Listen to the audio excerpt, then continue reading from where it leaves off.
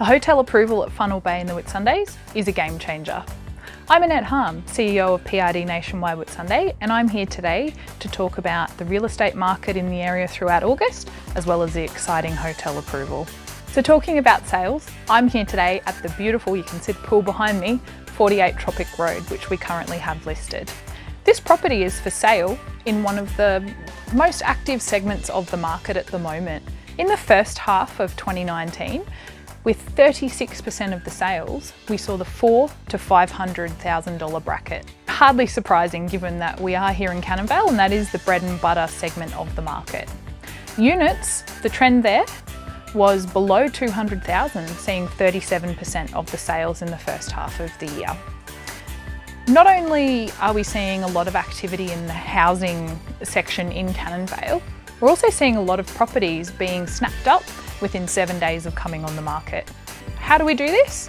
We have a pool of buyers that we're already working with, who are in our database, that we're speaking with all the time, and we're matching them to properties as soon as they come on. This means we're doing an off-market deal, meaning we're providing the maximum return possible to the seller in the shortest amount of time without having to spend any marketing. Moving on to the rental market.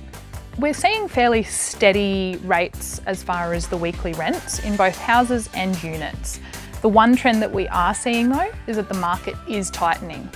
The first half of the year, the average vacancy rate was 3.6%, but in our office over the last month, we have seen this fall to below 2%. This does mean the market is tightening and we may see prices start to creep up a little bit as this happens. So the Whitsundays in August, what does that mean?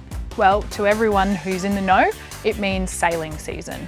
So we've enjoyed a very, very successful Airlie Beach Race Week with over 100 boats registered to race, and Hamilton Island Race Week as well, with somewhere in the vicinity of 250 boats there. It is the largest offshore regatta in the Southern Hemisphere. With Race Week comes the beautiful August trade winds, and from after that, we have the school holidays also on our doorstep, which is a welcome relief for local tourism industry who've been doing it a little bit tough this year. So on that note, here is a wonderful announcement about the Funnel Bay Hotel. Hi, and welcome to Funnel Bay, like nowhere else on earth. We're down here today to celebrate the successful approval yesterday by the Whitsunday Regional Council of the 140-room hotel to be built out on the point here. The hotel is to be built by the Wellsmart Group, who have numerous holdings throughout Australia in Sydney, Melbourne, locally here in Cannon Vale at Club Croc, and also in Queenstown, New Zealand. The hotel is due to begin construction as early as the end of this year.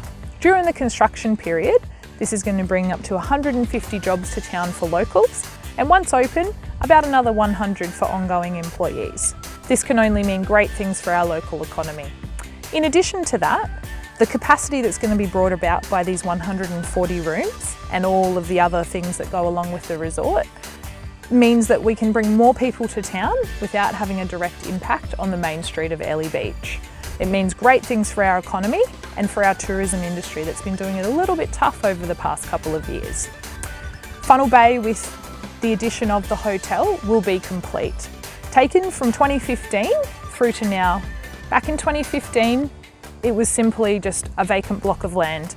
A group of passionate local investors banded together to purchase the site and have gone on to develop the beautiful $1 million homes and blocks of land that you see down on the beach, through to the more affordable homes being built directly behind me here.